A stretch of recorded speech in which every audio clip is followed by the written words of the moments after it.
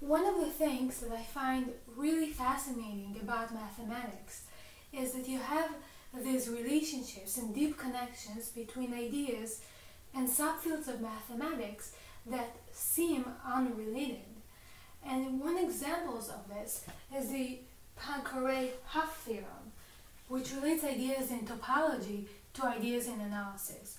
Now, in order to discuss the Poincare Hopf Theorem, I have to introduce two notions. The first one is the Euler characteristic. Now, in the case of 2D surfaces, what you do is you add the number of vertices, you count the number of vertices, you subtract from it the number of edges, and you add to it the number of faces. Now, in the case of the cube, in the case of this diamond-shaped figure, the Euler characteristic is 2. For example, in the case of a torus, the Euler characteristic is 0. Now, the Euler characteristic is what we call a topological invariant. It's an idea from the very beginning of a subfield of mathematics called topology.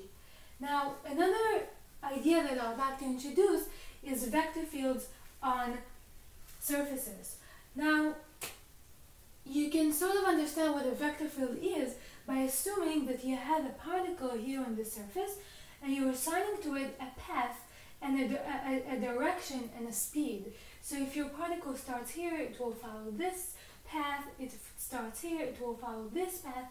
And there are many ways to assign this path. You can have it spiral out like this. You can have a source.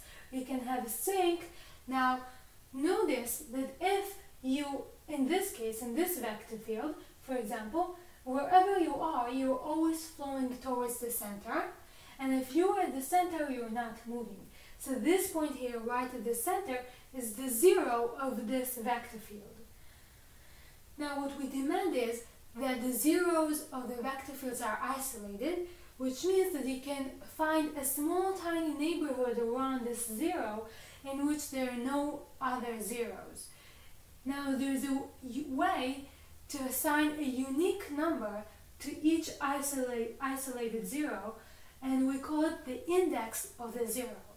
Now you'd assume that there is no relationship between the vector field on a surface and its Euler characteristic. After all, you can assign so many different vector fields, and as long as you're doing it in a smooth way, you can really assign it in whichever way you want. But the Poincare Hopf Theorem tells you that if you have a smooth, compact surface, then the sum of the indices of the zeros equals its Euler characteristic. And of course, this is generalized to higher dimensions as well. And I find this mind-boggling.